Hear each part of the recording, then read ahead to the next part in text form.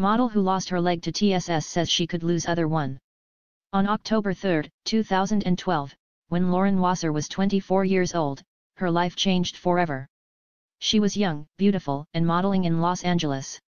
That day, she had her period and went to the store to get tampons. After putting one in, she began feeling sick, but attributed it to the start of flu season. That night, she went to a party where her friends told her she looked ill and should go home. She drove home and immediately went to bed. The next thing Wasser remembers is waking up to a police officer at her front door. "I remember coming to and hearing the sound of my Cocker Spaniel, Madison, barking out of control," she wrote in a recent piece for In Style. "She was trying to get me up because someone was knocking on my front door." Wasser's mother had called the cops asking for a welfare check. The officer told her she was really sick and needed to call her mom. She did and told her mother that she didn't feel well and needed to sleep. "After that, I only know what I've been told," Wasser wrote in Style.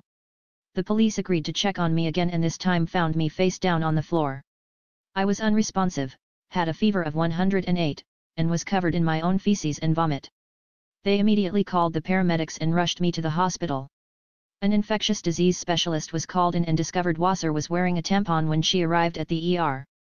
He sent it to the lab for testing and 3 days later the results came back with signs of TSS1, toxic shock syndrome.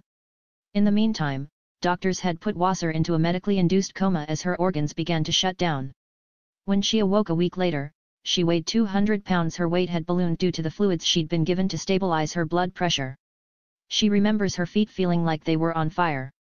In a video interview with Style Likeu, Wasser recounts being in her hospital bed alone and overhearing a nurse say that she'd need to have her right leg amputated below the knee. "Hearing those words out of her mouth and being by myself, it was so surreal," she said in the video. "I'm an athlete, I'm 24 years old," she continued through tears. "I'm just a girl. I had my whole life. My legs were my life."